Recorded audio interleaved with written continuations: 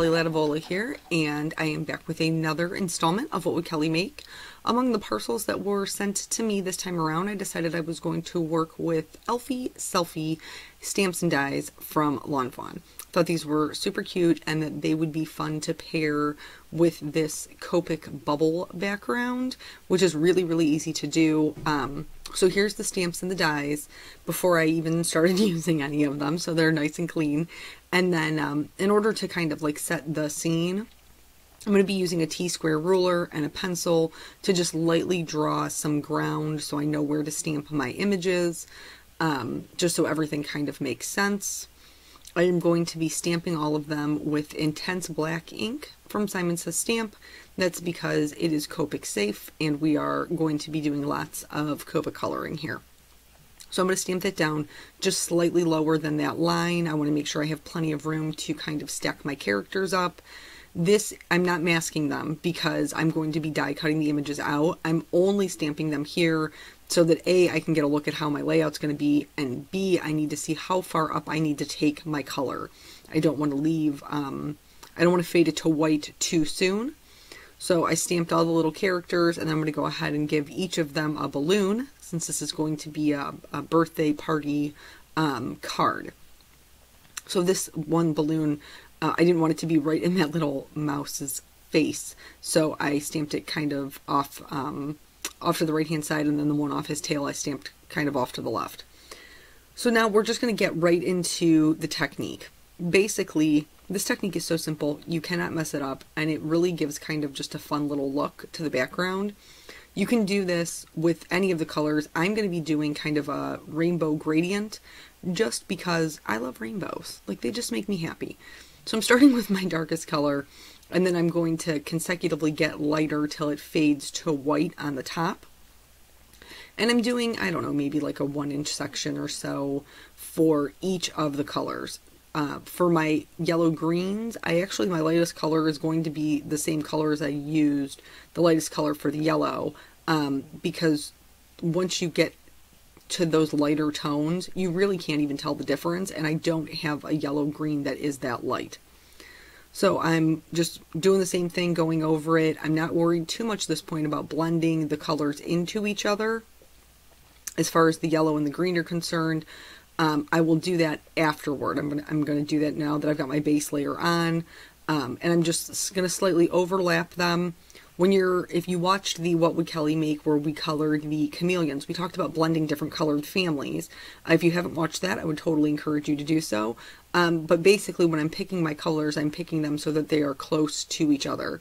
So I'm blending a B04 into a YG03. That last number is the one that you want to concentrate on because that last number is the one that's going to matter. The first one doesn't matter so much because that just talks about how bright or how gray it is.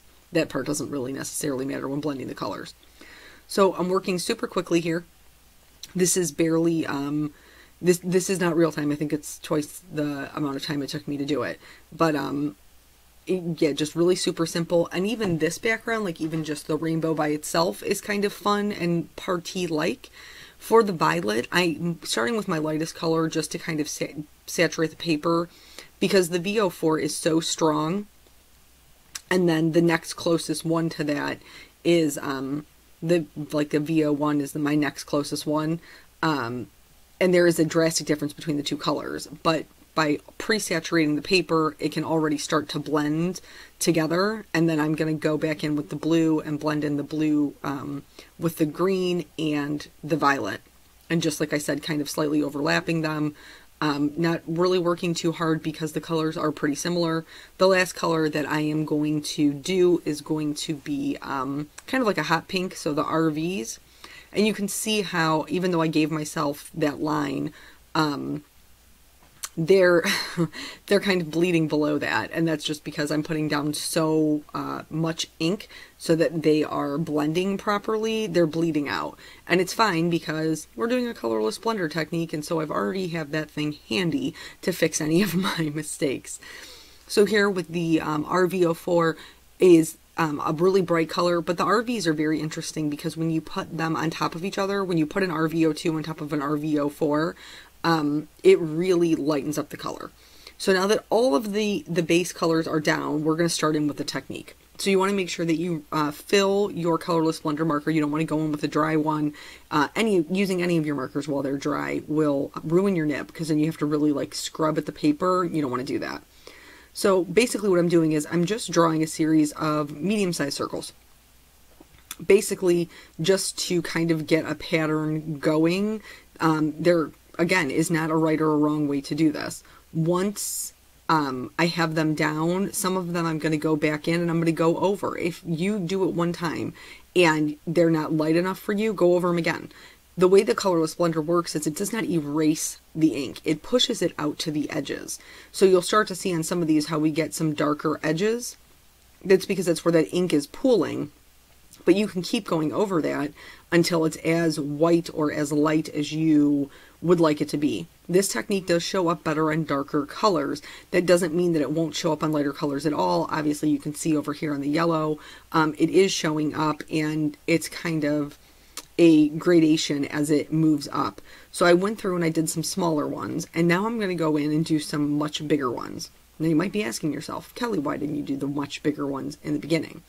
The reason why is because this is what starts to give it that really layered look and kind of fun, like party lights on the wall, is when you start pushing out, you do the bigger circles and it starts pushing out the color into the other circles you already have there. And it starts to look very layered, which is awesome.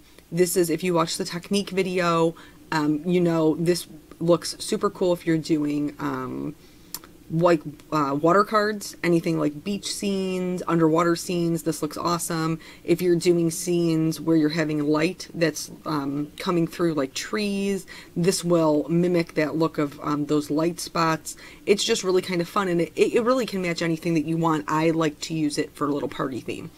So here I'm using my colors blender, which is what it's intended for, to fix my boo-boos. So when you're using this, you want to make sure you're pushing the color toward where you want it to be. In between applications, let it dry. Don't just keep scrubbing at it. Let it dry for a few seconds and then go back in and do it again. So now that that colorful background and the technique is done, I'm going to go in and give myself some ground. Now you'll notice when I did the colorless blender and I was fixing my border, it was not perfect. It's okay. It doesn't have to be, because I'm going to be using these gray markers and it's mostly going to cover it up and nobody's ever going to know that I made the boo-boo. The other thing that you'll notice while I'm doing this background is my markers are not full. It's a very streaky background. They're not blending great. This is because I haven't refilled my markers. So if you see this happening to you, if you see you get the streaking when you do a stripe of color, you get your nib looks white, you need to refill your marker. And if you continue to try to use it, you're risking ruining your nib. So that's what I'm doing here. You can see it's turning white, and I'm like, I gotta stop. I have to stop and refill it. So I did, and now here you can see how much darker that is just by refilling the Copics. So then I'm going to finish it off with the lightest color of the C1 to kind of blend everything together. While I was going over everything multiple times, I lost a lot of the shading underneath my elephant. So I'm going to go back in and add that. So I'm going to start back in with that C5. It would be darkest under where he's standing, or she's standing, whichever. And then blend out this to the C3 and then to the C1 again. The background is now complete. I'm going to set that aside and I'm going to work on the actual image coloring. I'm using the same C's. The only thing I'm doing is adding a C7 to color my elephants. There's something really fun about having a lot of neutrals with like kind of a pop of rainbow color, because then you really see that rainbow. It really stands out. And because we've done that kind of fun little bubble technique on the background, it's really going to be something interesting for people to look at when they look at the card. So for the shading, I colored in the entire elephant with the C1 minus the inside of his ear. I'm going in with the C3 and adding some shading on the underneath of his face. I tend to color as if my light source is in the top right hand corner, so that's how I will be doing my shadows. I colored his back leg completely with the C3. Anything darker automatically falls behind. So by adding that shading to the leg that's in the back, it will make it look like it's in the back. I did leave some lighter highlights on his trunk, on the top of his head, and then on the front of his legs. adding the darkest shading to the base of his legs, to the legs that are behind, underneath his head and underneath his chin and the bottom of his trunk. So when I go in with the C7, those are the areas that I'm going to be concentrating on because I want them to look like they're the darkest. Then we're going to go back from the C7, blending back out. I didn't even bother doing the C5 again because I barely added any C7, so it just wasn't necessary. And I get very apprehensive when I'm coloring anything I'm going to be cutting out with dyes that the ink was going to bleed outside of the lines. If that happens to you, you can totally clean it up. Again, colorless blender to save the day. Or if you have a really hard color like a red and it's hard to get up with the colorless blender, you can outline it with a white gel pen and nobody will know the difference. To add a little bit of pink to their ears, I'm using that same RV00 I used in the background so everything matches. I colored my little elephant the same way as I colored my large elephant. And then for my little mouse, I wanted him to be white. So I'm still using the same colors. They're still all neutrals, all these cool grays. But instead of adding tons of shading, I'm only adding in the shadows. So the ear that's in the back would be darkest, the leg that's behind would be darkest, there would be some shading where his back leg is up against his front leg, and then there would be some shading kind of underneath his chin. There's just a little teeny tiny line.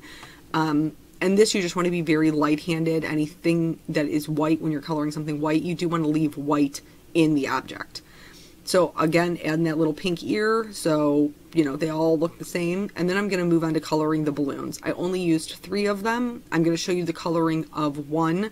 The other 2 I've used the same colors that I've already showed you. So I left myself a little half moon highlight on the right hand side. And then I'm going to be adding some shading on the left, not all the way to the edge. Just a little sliver of lighter color, so that would be some reflective light, and then adding just a little bit of darker shading where it would be gathered at the base of the balloon, blending that all back out with the lightest color, leaving that little sliver. So now that they're all colored, I'm going to go in with a white gel pen and just reinforce that highlight. So it's not something that you have to do, it's just something that I prefer to do, and this, again, is something that I prefer to do. I would recommend, if you're going to outline your images, to do it before you die cut them, or you're going to be chasing those little guys all over your desk trying to outline them.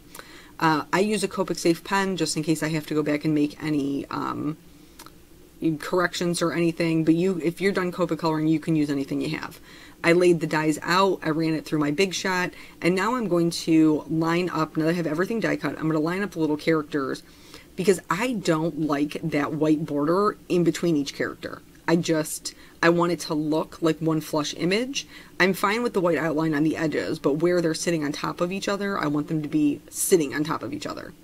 So I'm lighting them all up, and then I'm just going to trim off the bottom with my scissors where they're going to sit on the animal below. So just, you know, for some of them, like this one, the little back leg sticks up, that's not sitting on top of the other elephant. I'm going to leave the white border there.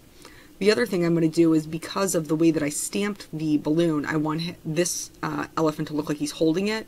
So I'm going to use my craft knife to cut a little slit in his trunk so that I can slide the balloon in.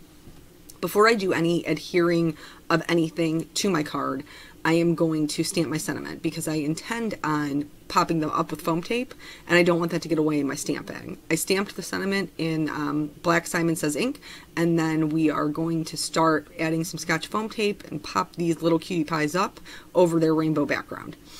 So I just think that it is, like I said before, I think it's super fun to have that huge pop of color in the background and then all of these neutrals in the front so that that background really stands out. I continued adding these with the Scotch foam tape. Here I'm just sliding that balloon into the trunk. I did put a little bit of Tombow Mono multi-glue on the back of it so that it would hold. Once everything was in place, I got that clear Wink Estella, because you know I'm all about that shimmer, and added it to some of the dots in the background. I also added it to the balloons. And then this is just something kind of new and fun that I've been using. This is Crystal Glaze by Nuvo. And before I put the dots down, I usually wipe off some, because sometimes there's like a little bubble in them. But basically you can use this like you would use sequins or clear droplets or anything like that to kind of accent your sentiment, and I think it would be cool to like put them in the bubbles over the background, but I didn't want to complicate the technique right out the gate. So this is the entire card. I hope that you guys will give this a try. You're inspired to make something little colorful. Thank you so much for joining me, and I will catch you on the next video. Bye.